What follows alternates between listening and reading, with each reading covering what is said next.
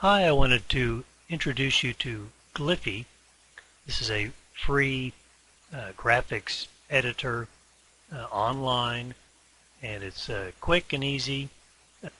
Got some limitations in that you can only save 5 files and you can only export to like JPEG, but that might be enough. So I have an account, and it's a free account, so I've signed in. I don't think you have to have an account, but it's easy enough. Now, when you do, you can create a new file, new, and you'll get this window here, and they've got lots of templates to choose from. In this case, you probably want to look at these templates. I think that you have to pay for these use case diagrams, but we're not using diagrams, we're using text. What I think would be useful is this basic UML template.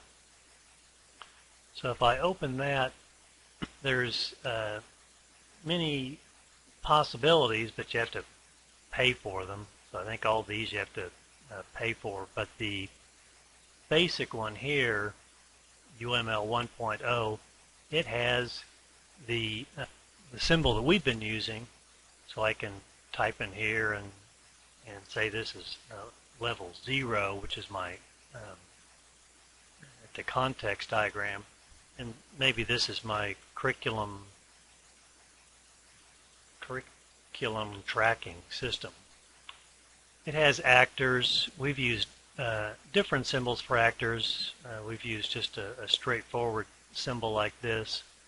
So maybe these were students that were interacting with this curriculum tracking system, and these are faculty, for example, or subject matter experts, and they're interacting with this system here.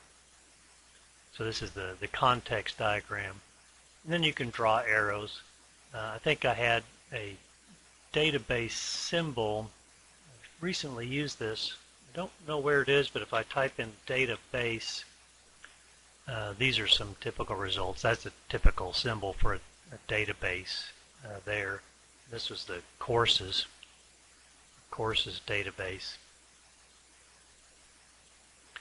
And then you can connect these with arrows indicating that data is flowing between the system and these entities, for example.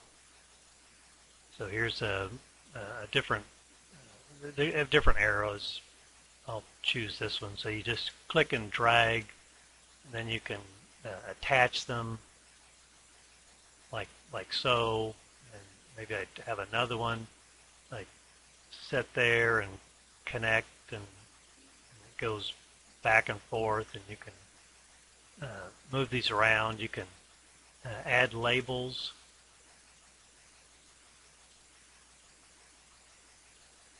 Login, valid, yes, no. There'll be lots of data flowing back and forth between these two entities.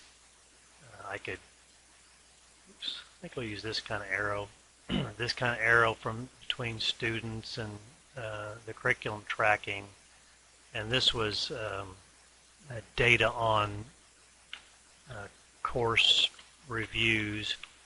So I'm combining a lot, probably different data, single data flows into one. This is the, drag it over. These are courses, course ID, that type of thing. So you can create these diagrams that look pretty good in Gliffy, and then you can save them, and you can export them, and things like that. But you can't print, so you have to export, and it's exported as a picture. So I thought that might be helpful for you when you're drawing these data flow diagrams.